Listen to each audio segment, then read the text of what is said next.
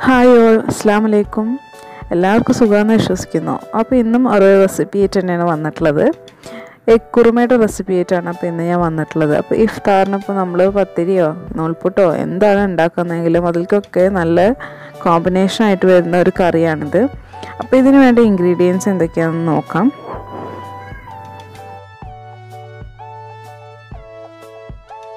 അപ്പോൾ ഇത്രയും ഇൻഗ്രീഡിയൻസ് വേണം നമുക്ക് എഗ് കുറുമ ഉണ്ടാക്കാൻ വേണ്ടിയിട്ട്. അപ്പം ഞാൻ കുറുമക്കറിക്കുള്ള മുട്ട ഒരു 4 മുട്ട നേരത്തെ പുഴുങ്ങി വെച്ചിട്ടുണ്ടായിരുന്നു. അപ്പോൾ ഇനി അതൊന്ന് ജസ്റ്റ് ഫ്രൈ ചെയ്തെടുക്കണം. അതിന് വേണ്ടിയിട്ട് ഒരു പാൻ വെച്ചിട്ടുണ്ട്.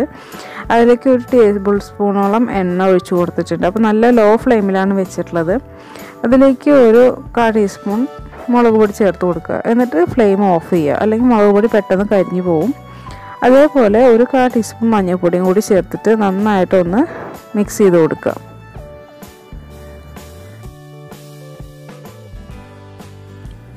അപ്പോൾ ഇത് നന്നായിട്ടൊന്ന് വഴറ്റി കൊടുത്തതിന് ശേഷം അതിലേക്ക് നമ്മൾ ബോയിൽ ചെയ്ത് വെച്ചിട്ടുള്ള മുട്ട ചേർത്ത് കൊടുത്തിട്ട് ഫ്ലെയിം ഓണാക്കാം. എന്നിട്ട് ഇത് ജസ്റ്റ് ഒന്നിങ്ങനെ ഒന്ന് ഫ്രൈ ചെയ്ത് റെഡിയാക്കി എടുക്കുക. എന്നിട്ട് ഈ ഫ്രൈ ചെയ്ത മുട്ടയാണ് നമ്മൾ നമ്മുടെ എഗ് കുറുമയിലേക്ക് ചേർത്ത് കൊടുക്കുന്നത്. അപ്പോൾ എണ്ണയിൽ കിടന്നിട്ട് മുട്ട ഒന്ന് ഫ്രൈ ആയി വന്നിട്ടുണ്ട്. അപ്പം ഞാൻ അത് ചട്ടിയിൽ നിന്ന് മാറ്റുകയാണ്.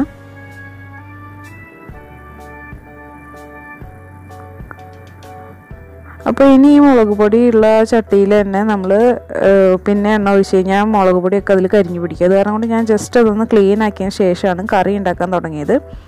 അപ്പോൾ ഓയിലിലേക്ക് ഒരു ചെറിയ കഷ്ണം ഇഞ്ചി അരിഞ്ഞത് ഇട്ട് കൊടുത്തു. നന്നായിട്ട് ഒന്ന് വഴറ്റി കൊടുക്കുക.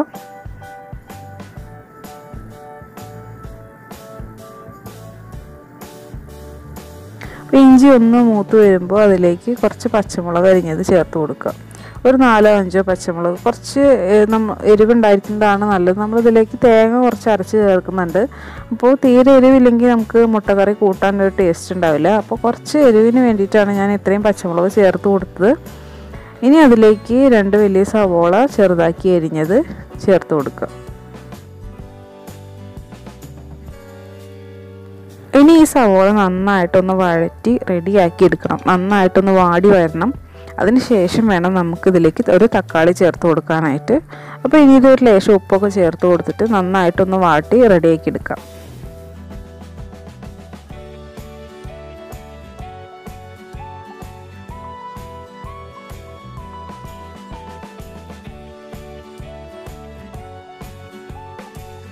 അപ്പോൾ നമ്മുടെ ഉള്ളി ഇവിടെ റെഡി ആയിട്ട് വരുന്നുണ്ട്. അപ്പോൾ ആ സമയം കൊണ്ട് നമുക്ക് ഇതിലേക്കുള്ള തേങ്ങ അരച്ചെടുക്കാം. അപ്പോൾ ഒരു 5-6 കശുവണ്ടി പരിപ്പ്, അതേപോലെ ഒരു 3/4 കപ്പ് തേങ്ങയും കൂടി ചേർത്തിട്ട് പാകത്തിന് വെള്ളവും ചേർത്ത് നന്നായിട്ട് നല്ല പേസ്റ്റ് പോലെ അരച്ച് റെഡിയാക്കി എടുക്കുക.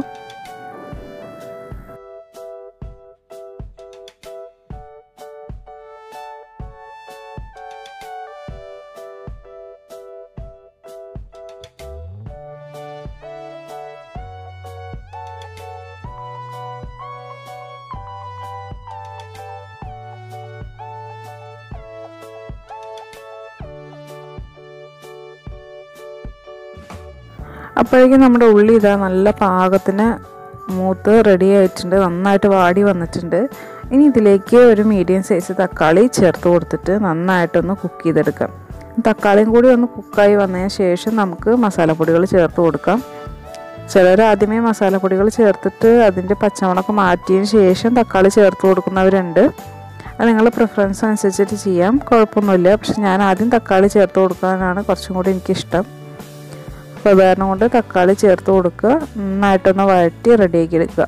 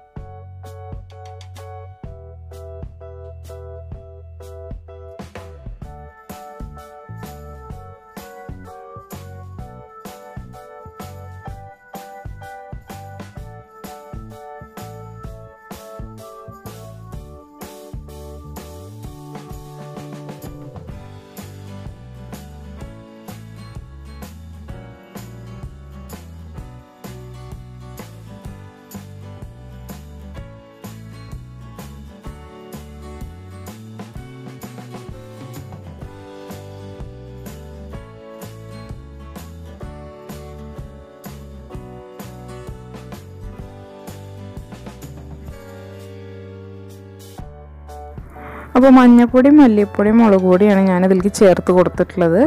1 ടീസ്പൂൺ മല്ലിപ്പൊടി, 1/2 ടീസ്പൂൺ മഞ്ഞൾപ്പൊടി, 1/4 ടീസ്പൂണോളം മുളക് പൊടി, ഇത്രയും ചേർത്ത് കൊടുത്തിട്ടാണ് ഇത് വഴറ്റി റെഡിയാക്കിയത്. അപ്പോൾ ഉള്ളി നന്നായിട്ട് മൂത്ത് പാകമായി വന്ന് ആ പൊടികളുടെ പച്ചമണമൊക്കെ പോയപ്പോൾ ഞാൻ എന്ത് ചെയ്തു, അരച്ച് വെച്ചിട്ടുള്ള തേങ്ങ അതിലേക്ക് ചേർത്ത് കൊടുത്തു. അപ്പോൾ നമ്മൾ അണ്ടിപ്പരിപ്പ് ചേർത്ത് അരച്ചതാണ്.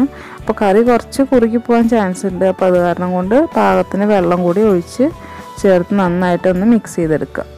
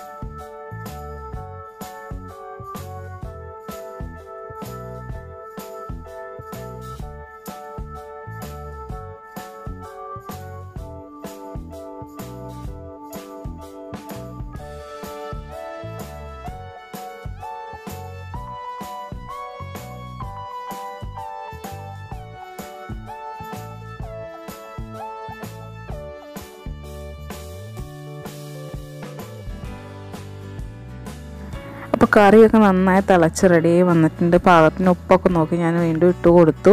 ഇനി നമുക്ക് മുട്ട ചേർത്ത് കൊടുക്കുക. അപ്പോൾ ഞാൻ പൊതുവേ മുട്ട, പുഴുങ്ങിയ മുട്ട ഇതുപോലെ 4ആക്കിയിട്ടോ 2ആക്കിയിട്ടൊക്കെ കട്ട് ചെയ്തിട്ടാണ് ഇടാറ്.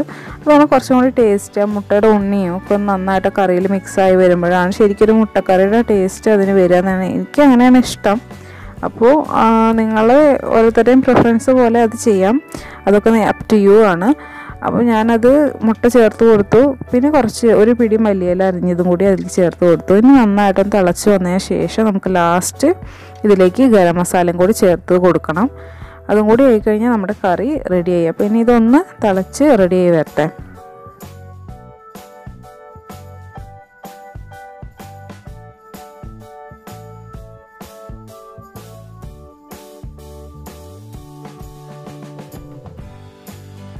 അപ്പോൾ കറിയൊക്കെ നല്ല പാകത്തിന് തിളച്ച് റെഡിയായി വന്നിട്ടുണ്ട്. ഇനി ഒരു ലേശം ഗരം മസാലയും കൂടി ചേർത്ത് കൊടുത്താൽ ഉഷാറായി. അപ്പോൾ ഞാനിത് ഒരു 1/2 ടീസ്പൂൺ ഗരം മസാല, വീട്ടിൽ പൊടിച്ച ഗരം മസാലയാണ് ചേർത്ത് കൊടുത്തിട്ടുള്ളത്. ഇനി നന്നായിട്ടൊന്ന് മിക്സ് ചെയ്ത് റെഡിയാക്കി എടുക്കുക. അങ്ങനെ നമ്മുടെ നല്ല ടേസ്റ്റി ആയിട്ടുള്ള കുറുമ ഇവിടെ റെഡി ആയിട്ടുണ്ട്. അപ്പോൾ എന്തായാലും നിങ്ങൾ ട്രൈ ചെയ്ത് നോക്കണം. ഇഫ്താറിന് ഇപ്പോൾ നിങ്ങൾ പത്തിരി ഉണ്ടാക്കുകയാണെങ്കിലോ നൂലപ്പം ഉണ്ടാക്കുകയാണെങ്കിലോ ഒക്കെ ഇതിലേക്ക് പറ്റിയ ഒരു ബെസ്റ്റ് കോമ്പിനേഷനാണ് ഈ മുട്ടക്കറി. അപ്പോൾ ട്രൈ ചെയ്ത് നോക്കുക. നിങ്ങൾക്ക് റെസിപ്പി ഇഷ്ടപ്പെട്ടു വെച്ചെങ്കിൽ ചാനൽ സബ്സ്ക്രൈബ് ചെയ്യാൻ മറക്കരുത്. ഒപ്പം ലൈക്ക് ചെയ്യുക, ഷെയർ ചെയ്യുക, നിങ്ങളുടെ കമൻസൊക്കെ പോസ്റ്റ് ചെയ്യുക. പിന്നെ എൻ്റെ ഫേസ്ബുക്ക് പേജും ഇൻസ്റ്റാഗ്രാം പേജും ഒപ്പം ഫോളോ ചെയ്യണം. അതിൻ്റെ ലിങ്ക്സൊക്കെ താഴെ ഡിസ്ക്രിപ്ഷൻ ബോക്സിൽ ഞാൻ കൊടുക്കുന്നുണ്ട്. അപ്പോൾ ഇൻഷാ അല്ലാഹ് ഇനി നല്ലൊരു വീഡിയോ ആയിട്ട് വരാം. അതുവരേക്കും ടേക്ക് കെയർ, ബൈ ബൈ, അസ്സലാമു അലൈക്കും.